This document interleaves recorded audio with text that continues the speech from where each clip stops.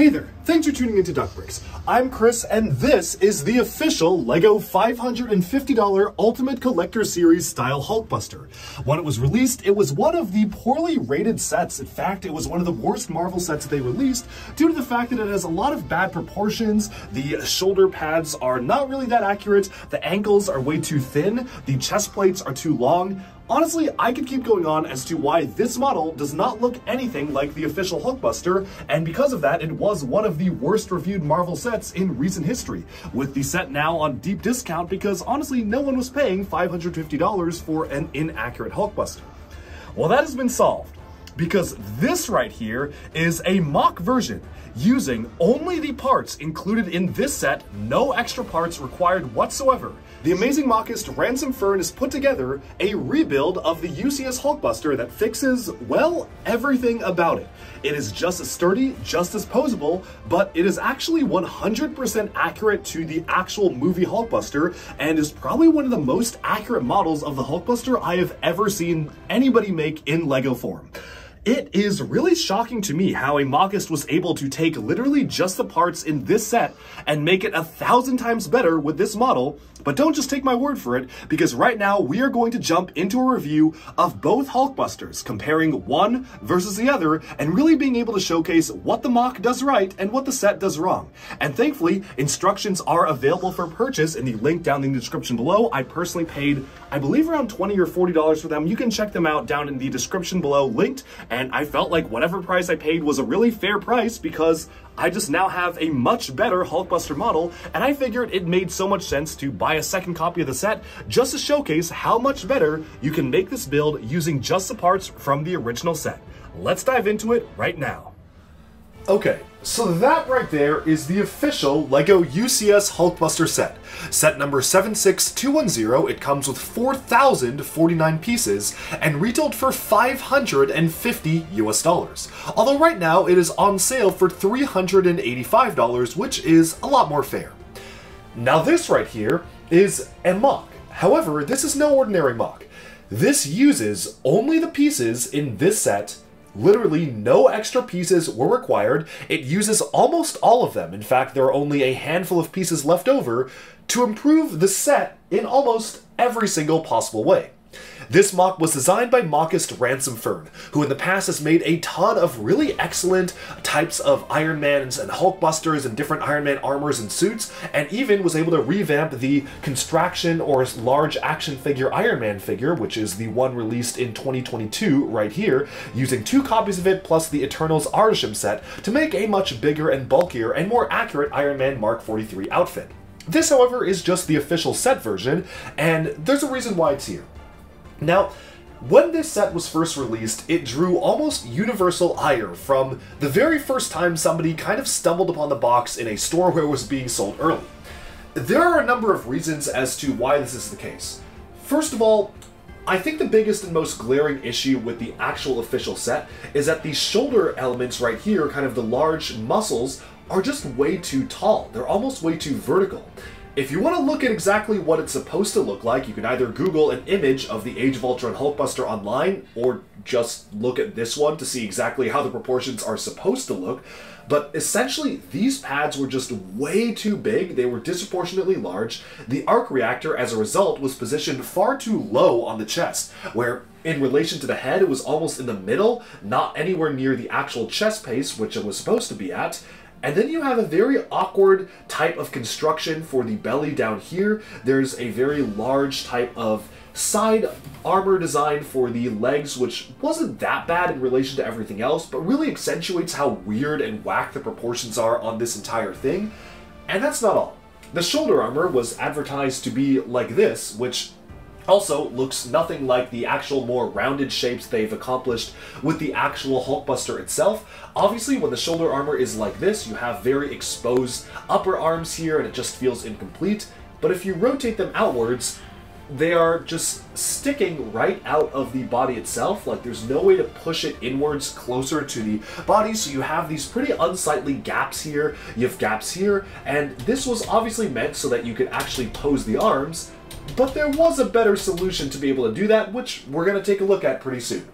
Now, surprisingly enough, there's nothing actually that wrong with the way that the hands and the lower arms are constructed. These gold elements were actually good on the actual original model itself, or pretty much good for the most part. The hands themselves did integrate a light brick, so they're a little bit bulkier than they should be. The proportions are not quite right, but overall the hands are alright. But then things also started to fall apart once you got down to the legs themselves. You see, the main issue with the legs is that this is the ankle here. And if you know what the Hulkbuster actually looks like, the ankles widen out. The ankles do not taper inwards. So despite the size of this build, the ankles just were not right at all. The knees also were pretty gappy. You have this movable arc reactor on the knees, which kind of accentuates the fact that they are bent, which is cool how they were able to incorporate some sort of a bend to the knees. But it was a huge compromise to be able to do that because now there's a lot of gaps both on the top and bottom. It doesn't feel fully armored up the way it's supposed to, and most importantly, the feet and the ankles are just wrong. In fact, in my opinion, the ankles are even worse than the upper chest because maybe you can make the argument that, okay, maybe you can imagine that it's kind of bent forwards and you're looking at it from a weird perspective. But this is just not correct. Like, this is just wrong. I understand if they wanted to make the ankles thin to allow for articulation, but this is a huge model. There's no articulation here. What you see is what you get in terms of the actual articulation. I mean, you can't move anything around. The only thing you can move are the arms and the hands, and that is basically it. So really, I do not know what LEGO was cooking up with this official set. It honestly is a little embarrassing that they released such a large and expensive set that just is not accurate whatsoever. It is offensively wrong in many ways. It just is very obviously wrong, and it's very strange to me that this kind of made it past LEGO's quality control and whatnot, because typically for 18+ sets, they're usually really good. Like, usually 18+ sets are very accurate, and they're some of the best, like the Hogwarts Express. Like, even though that was a really big and oversized build, it was really accurate and stuff like that. And of course it is harder to do a sculpture as a LEGO set, something humanoid like this. Or is it? Because this MOC here is made by Ransom Fern. And I don't actually have anything negative to say about it. It is using pieces just from the original set, where it, again, used only a matter of a small pile of pieces left over, and just improves on it in every way. Now, I built this model on Twitch live in its entirety, where I streamed the entire building process, and I will say, probably the only negative thing I will say about this process is that it was definitely one of the hardest LEGO builds I've done in my life. Not because of technical complexity, but because it was a MOC, I had to pour all of the pieces out on my table all at once. My table did not fit all of the pieces, so I had half the pieces on the table, half still in bags, and finding pieces in the initial kind of burst of putting together the torso was one of the hardest LEGO building tasks I've done in my life, and that is not an exaggeration. If you've seen or witnessed any of my Twitch streams where I went through and built this live, I was literally losing it. I believe the entire ordeal took somewhere around 20 hours to put together. It was ridiculously long, almost double the length it took to put together the original set, because despite using the same number of pieces, they were not sorted in individual bags, and you had to dump them all out on the table and just kind of sift through. Would I have been faster if I sorted the pieces beforehand? Probably, but I really don't like sorting, so you know what? I accepted my fate, and it did get easier as the build went on, and I was able to recruit a friend, thanks, shout out to Rob, to put this together, so that went together a little bit faster after I had help as well as less pieces, but oh man, this was a pain to put together. But the final result is just so impressive. Right now you can see the pieces left over, which is a surprisingly low amount. Like, this is actually a really good amount of pieces left over. I was initially worried that maybe I would have a ton of pieces left over and I would feel a little bit guilty about buying the same set twice because I would just dump those extra pieces in my bin. But no, like, this used almost every single one of the pieces, which was just so impressive. And now, going back to the review studio, you can see just what difference this shows versus this. So I'm going to get the Iron Man figure out of the way first because I want to talk about that one in a little bit and just focus in on the two Hulkbusters themselves. Now, there is one major change made in the posing, which is the legs are pretty much just standing straight instead of at an angle, which normally I would say that having the knees bent is a better and more dynamic pose. But no, not in this case, because here, having the legs fully straight really does be able to showcase the thickness of the legs themselves, how they actually have really stocky strength going into the legs. It just feels so much stronger, it feels more impressive, and you do kind of can still see the knee. I mean, you can still see a curvature for the knee armor here. The way this is constructed for the armor kind of rotating downwards is just so much better than this, and I feel like the only way to do this is to give a brief overview of the changes made, of which there were many. I don't think anything was remotely close to the original set, other than maybe bits and pieces of the internal frame, and then just go from there. So first of all, let's start with the obvious, right? The elephant in the room is that the upper pecs or the upper muscles are no longer incredibly long and vertical. Instead, they are actually shaped the way they are actually supposed to be, which is how the real thing looks. The shaping on it is so much better. The arc reactor has been moved upwards, which is just a major, major improvement in almost every way. I declined to put stickers on this one, but I probably will actually go ahead and put the stickers on the piece just to make it feel a little bit more accurate once I finish. I just wanted to do the review showcasing it with no stickers because you don't really need any stickers on it. Those would just add to the effect a little bit, but you can just see how much of an improvement this makes. The shaping is so good, and unlike a lot of MOCs out there, this is really stable. Like, despite having all these crazy angles, I'm applying pretty significant force to tapping it, and nothing's like breaking off. Everything is held on really strongly, and that is so impressive because one of my biggest concerns was that, okay, this looks a lot better than the actual set, right? But how's it gonna hold up? And the answer is it is just as stable, if not more stable, in every way than the original set, which is kind of weird. Like, I don't know how Ransom Fern was able to do this.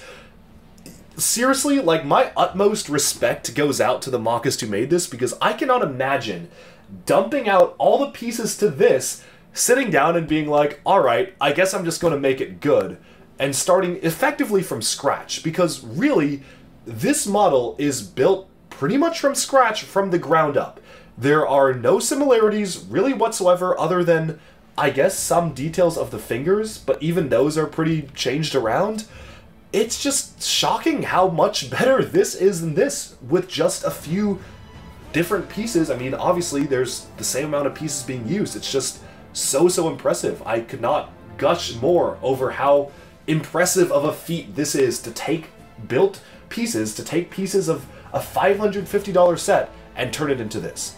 Now, the shaping on the torso was a lot better because the Hulkbuster, as you can see in the movie, actually has a bit of a rounded belly. It kind of almost has sumo wrestler proportions, where you can see that this is actually at an angle, where this entire piece is rounded. It's kind of curved outwards, which they kind of tried to do in the official set. Like, you kind of have that, but it's way too exaggerated, and since it's using just flat studs on the side building, you do have almost too extreme of a curve going into the arc reactor itself, versus here, this entire assembly is angled outwards, so you do have that nice roundness captured for the torso itself. Now, we're going to, of course, take a look at the backs of the models and whatnot, but I just want to talk about the fronts first. Big change here. Big change. Oh boy. This is the large ankles are being used here now, so they effectively use these large kind of armor elements, which were initially used... Where were those pieces even used on this model? I guess they were used, like, for these, and they were used in the backs of the feet, but instead they're used here to form the ankles, which just looks so much better and stockier. And what's very cool is that there's actually a hidden feature where you can actually press a flap on the back here and turn the light bricks on the knees themselves. So 2 light bricks are integrated on the knees instead of on the hands, and the very cool thing is that once they are on, they stay on. Like, these light bricks have a hinge on the back, so once you push the hinge in, they will stay on, and the same goes for the chest one, which I'll showcase what that looks like opened up, but this does light up. One of the very awkward things about the official set is that you have this, like, button here, and the button will turn the arc reactor on. It doesn't stay on, it just kind of turns on like that, but there's actually a flap on the inside to turn it on and leave it staying on, which is very cool, which you can't really access that easily. That is the only downside. You have to kind of remove the entire thing and shuffle everything around, so I'll showcase that in a second, but really you kind of get the gist of it. Now, the posability is basically the same going from this model to this model. Let me showcase that. So, you can rotate the arms on the official set up and down like so. They're using actually... Oh, my. Yeah, like, the official set is actually not even put together that well. Like, there's parts that are falling off of it right now as I rotate it around, just from the flex of rotating it. But you have a lot of friction, which is really nice. Of course, the shoulder armor does move back and forth to allow you to accommodate that. There are dual ratchet joints here, so that makes a lot of sense. And the hands themselves are mounted on their own ratchet joints, so you can kind of rotate those around. You have each individual finger being able to pose, and that's it. Like, really, for a model this size, that is all the articulation you would pretty much want to expect. Despite this being so much bulkier and better and more fully armored up, the same can be done for this model. So what we're going to do is I'm just going to move this a little bit over to the side so we can showcase the articulation on this. First of all, the way that this was able to be done was that the shoulder armor can actually be kind of removed on a hinge and moved up and down. Like, you can kind of move it like upwards and downwards, which is also a lot more realistic compared to the actual movie prop. But as you can see, you can move it outwards, so you do have the bandwidth to actually rotate these upwards pretty much the same as you would want to see. Like, this is all that you would need, and it just is so much better armored than, I mean, you can't even raise it that high on this one. That's crazy. You cannot even make those ratchet joints straight on the official model. I didn't even realize that. So articulation is better than the official model, and it's more covered up, which is crazy because the reason why these shoulder pads have so much gaps is because they wanted you to be able to articulate the arms. Same amount of articulation for this. Actually, can you bend it even more? Yeah, you can.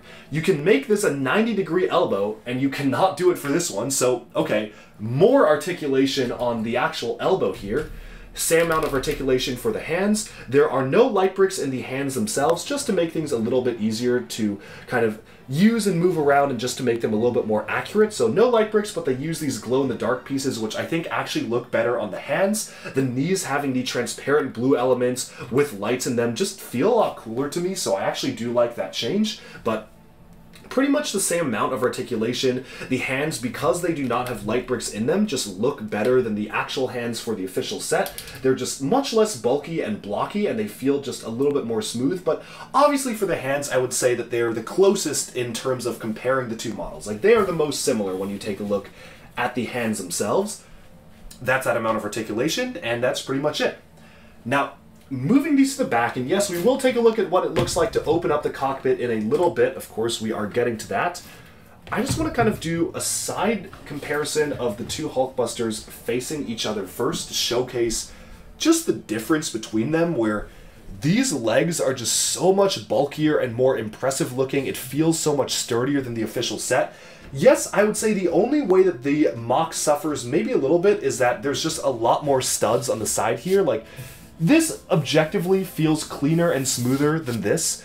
However, the builder was working with basically just existing pieces from the set, and I'm sure if they just had a few extra pieces, they would be able to just clean that part up a little bit, but it's not that big of a deal. Like, it really just does the job totally okay, and it is a totally fine trade-off. Like, if I had to pick between the ankle being this skinny or having this and then like a little bit of studs showing on the side, I would take this any day of the week. So that is totally fine. I also really like how there are big pieces of armor on the back here, like big chunks of armor associated with the back of the model here, which the original set just simply doesn't have. And then rotating these around once more, you can really see what the back of the model looks like. And I will say that there are a couple of things that here the set does do a little bit better looking at the back. These Technic constructions back here honestly don't really look that good. They feel a little bit unfinished for the MOC itself. Again, this is because the MOC didn't have all of the pieces that they could have been using available. Like, I'm sure that this could have been done a lot better if it was just a little bit cleaner in terms of the pieces available. Let me just make that a little bit tighter there. But overall, not even that big of a deal. Like, you can say that some mechanical or exposed detailing. One of the coolest things, though, that the official MOC does, or the MOC does compared to the official set, is you have these movable flaps here, and these feel like almost flight flaps. Like, these really do feel dynamic like an Iron Man suit, so big fan of these. You have the suggestion of them here, like you kind of have them here, but these ones are a lot more pronounced, they're a lot more obvious. These also lift up because this right here is the button to turn the light on the leg on, so you just kind of press on the button here and the light will automatically turn on, which is a really cool feature. And overall, very, very impressive how the build was done, because one of the coolest things about this that you might not even notice is that the feet are rotated out at an angle. Like, they are not perfectly straight. The feet are not only at an angle here, but they are at an angle here. And to do that was a feat of engineering unlike anything I've ever done in a Lego build before, that is not only stable and does the job, but also gets that angle pretty perfectly. So honestly, a crazy impressive feat. Now, moving on to the back here, you may notice that yeah, it might be a little bit cleaner here along the back, I will admit that. I mean, it does feel a bit cleaner with kind of all the smooth stuff, and there's no studs showing on the back. But again, the builder was working with what they had, right? Like, these are just pieces being used for the set itself. And if you look at the back of the actual Hulkbuster, this is a lot more accurate to have these very obvious blue lights on the back rather than them being kind of hidden away and facing inwards. So if anything, this is actually still more accurate than this. So very, very, very impressive how this was done. Now, there is a bit of a hatch here on the back of the model, which I'm not really sure what that's for. I guess it's supposed to be able so you can get your fingers in and clear it up when the other figure is inside, and we'll talk about that in a second. This one also has the same hatch to make it a little bit easier to be able to move around the figures, so that functionality is basically retained. One of the coolest things about this is that rotating on upwards, you can see that the difference in the armoring upwards is just night and day. How much you have the top of the MOC being fully armored up, which just looks so impressive and cool, versus the official set, which kind of is squared off. It is just so cool how this is accomplished. I mean, the difference between the models is so severe and so stark that these are just really interesting to be actually compared against each other. Now, moving these back towards the front, I do want to showcase the actual big functionality that both of these have, and actually one of the reasons why the official set was blamed for not having correct proportions. But as you can see right about now, that is not the case, where you actually can fit the official buildable Iron Man figure, as well as Ransom Fern's double-size MOC version, so an even taller and bigger one, into the MOC version of the Hulkbuster itself, without having to make any compromises on the building integrity. So the first thing I want to point out is that this actually does have a little bit of head articulation. Like, you can kind of rotate the head, which is kind of cute. I mean, it's very minor in the rotation. Like, you can kind of see it like looks this way or looks another way. It's nothing super crazy, but this one doesn't have that, of course. That's really the only extra added articulation you have, but the way the official set works is that these two panels right here lift up, the head lifts up, and these lift down, and you essentially are able to then place the buildable Iron Man inside of the vehicle itself. So inside the Hulkbuster, you can place the buildable Iron Man figure. The way it's done here is in a pretty similar manner, except it's kind of even easier because this entire construction just lifts upwards, and unfortunately you can't really lift these outwards, so it is a little bit finicky. Like, this is obviously a lot harder to play around with in the official set, because then you get to some fragile bits and pieces in here. This entire construction, I believe you can remove, but I don't necessarily want to do it right now. I'm also going to press the button to just showcase the arc reactor lit up in case folks are curious about that. So that's kind of what that looks like fully lit up there. So the light is still integrated inwards. So if my pieces don't get stuck, you can actually retain that on motion. But essentially the big thing about the official set is that you take the Iron Man figure and you can kind of put him inside. It's a little bit harder to do on cue, and the thing about the Iron Man figure is that little bits and pieces kind of fall off, so I'm just gonna remove those preemptively so I don't have to deal with that when I'm putting it inwards, because it is not the easiest thing to put in. You really have to make it kind of like stand perfectly straight, and then even then the feet are catching on something in there that I don't know what the feet are catching on. It is supposed to just slide on inwards. Okay, like, I'm kind of getting it. Something's still catching on the feet. So, like, it's not the, like, easiest thing to do on the official set, and believe me, it's even harder to do on the MOC. It is possible, though. It's just not the easiest. I'm going to move the flap out here so I can really just figure out, like, what is this catching on. Let's go ahead and speed this up until I get this in. There we go. Actually, never mind. Okay, so that's how that works. So you can see the actual Iron Man figure is inside of it. You can then close these up here, close these up, and then ba-boom, there you go. So took a little bit of like finagling around and messing around with it, but it does fit inside. Gonna go ahead and open that up, and I do think that effect of having the dome open up and reveal the Iron Man figurehead is actually really cool. Like, I really do like the fact that you can integrate this in. Sure, maybe they had to compromise in the aesthetics to make that happen, but that's how that works. Let me just go ahead and... Ooh, removing him is going to be... Alright, removing him might be a bit of a challenge, actually, because now the legs are just caught on stuff. Here, what we're gonna... Oh, stuff is just falling out all over the place. I heard, like, a rattle. That was not good. I'm sure something just broke off of this. I don't know what. I do not know what broke off of this. Okay, well, we'll find that out in a little bit.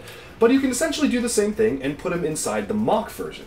Now, this is a little bit easier said than done, which, like, I did it once on camera and it was possible and I should have just taken a picture. But, actually, I mean, it's a little bit easier than the last time I tried. Let me see, can we get the hands, like, around... Actually, this is remarkably a lot easier than I thought it was, or at least I remembered it to be. Okay, still not in there fully, like, at the lowest point. Maybe I then need to remove the flap down the back and just kind of mess around with it myself.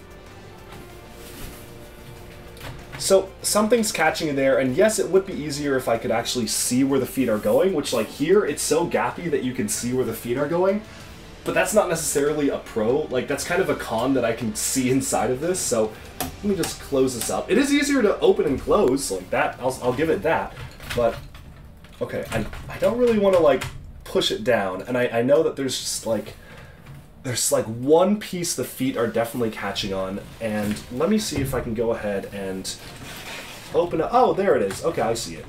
Yeah, so that's what the flap in the back is for. It's to be able to play around with this and actually get the figure inside the cockpit. So yeah, it is, like, objectively harder to do on the MOC because the MOC is just built better than the official set. In terms of built better, I mean just less gappy. So you do have to, like, mess around with the feet and make them fit into place. I don't know if it's worth doing it on camera again, because it actually took me a while to do last time, but, like, trust me, it is possible to do. Like, you can fully close this up with the Iron Man figure inside, which is very, very cool. I also just damaged the bottom here, so this is a bit of a con. Like, these pieces do fall out of the bottom sometimes, so I'm going to have to put these back on. Alright, those are going on later. But then, rotating this around, you can kind of see what it's going for, right? Like, you can get it inside. Is that? Oh, okay, well that actually fits almost okay. So maybe this is just how it's supposed to be done. And yes, this is more fragile than the official set, like in a couple ways. Like, when you're playing around with it, this is more fragile than the official set. So, would this have passed LEGO design standards? Probably not. But I mean, yeah, like, it's closed up with the figure inside of it. I guess I didn't really even need to do anything else. It's a little bit lopsided, and I don't think that's necessarily the lowest it's supposed to go. But yeah, you can see right there, Iron Man is inside of this model. You can close up the dome, and yeah, there you go. So, I know a lot of folks were saying that, okay, well, this looks so weird because they had to specifically design it to fit the Iron Man figure. And to that I say, it is possible. It is 100% possible to make a very nice version of it that is completely screen accurate and still fit this bad boy inside. So, I think that is basically all I have to say about this model versus that model. It's just better in every way. Yes, there are a couple of small little points of it that feel like maybe they're a bit more fragile, or maybe they could be more polished. Like, there's some gray studs on the side here. The feet could have been a little bit more polished compared to the official set, and sometimes some points in the back could have been better. But overall, this is just an improvement over this in so many ways, to the point where I would now actually recommend getting the official set and then getting instructions for this. And, like, seriously, if you have this, just build this. It is better in every way. It accomplishes everything that this set wanted to do, which was fit this inside, have arm articulation, elbow articulation, hand and finger articulation, have 3 lights, and be screen accurate, which this did not achieve And this did. This feels like a Hot Toy sculpture, something that is like an official sculpture of the Hulkbuster. And almost from a distance, like, this doesn't even look like Lego from a distance. So I cannot sing its praises enough. Huge fan now of Ransom Fern and their work on making this a reality. And seriously, this was a pretty crazy experience for me to just take pieces of this set and build it into this. Shout out to Cool Guy Dom for hooking me up with a 30% discount on the set when I bought it in Chicago. Thankfully, I did not have to buy the set again at full price. I got like a 30% discount, so that was fantastic. And yeah, overall, just would highly recommend this. I have linked the instructions in the description below. So cool. Alright, with that, we have summed up our review of Ransom Fern's rebuild of the UCS Hulkbuster. Literally just better in every single way, shape, or form compared to the original set. I'm just so impressed that this just improves on it in every way. Huge kudos to Ransom Fern for putting this together. It just looks so cool and so accurate. And actually, now that the set is on sale, now might be a good time to actually pick up the set, because then you can just use the pieces to be able to build this the completely accurate way, as opposed to, well, this. That's all for right now. Thank you all so much for tuning into Duckbricks. Be sure to like and subscribe for even more LEGO news, reviews, discussion, and analyses coming away very soon. And bye for now.